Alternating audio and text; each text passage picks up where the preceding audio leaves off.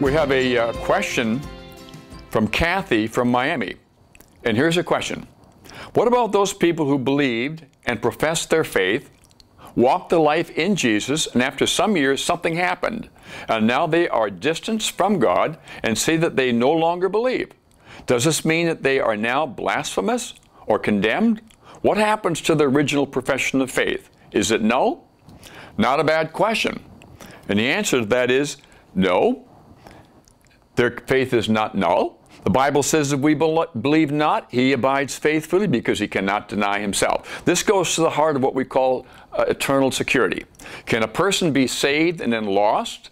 The answer to that is no, they can't. Now, there's many people, mind you, who make professions of faith that were never really saved in the first place. Let me give an example. Judas Iscariot. He professed to be a believer. He preached the gospel. He even performed miracles. Yet Jesus called him a son of Satan, and he called him an unbeliever. That's John, the 5th chapter. So, Judas was not a true believer. He was only a professing believer. Now, if a person comes to Jesus, trusts him, born into God's family, can they lose their salvation? Answer no. Verses? Listen to the Gospel of John. Jesus said, all that come to me, I will not cast out. He that cometh unto me, I will in no wise cast out. I give them everlasting life, and they shall never perish. Neither shall any man pluck them out of my hand. My Father who gave them to me is greater than all. I can give you many, many verses on eternal security. God deals with us as children after we believe. Now, if we sin against him and pull away from him after we believe, God will chase after us, bring us back to himself through discipline. Whom the Lord loves, he chastens, but he does not cast out.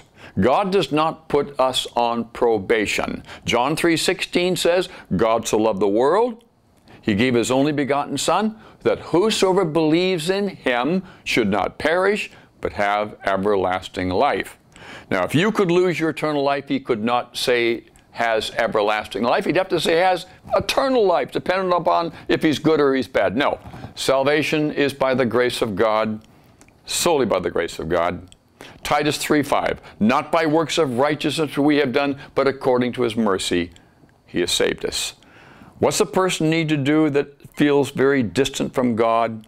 They need to confess their sins. The Bible says, draw near to God, and he will draw near to you.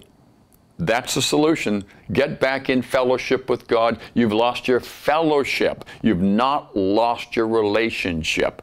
Big difference between the two. And I hope that answers your question. And I want to thank you for asking it.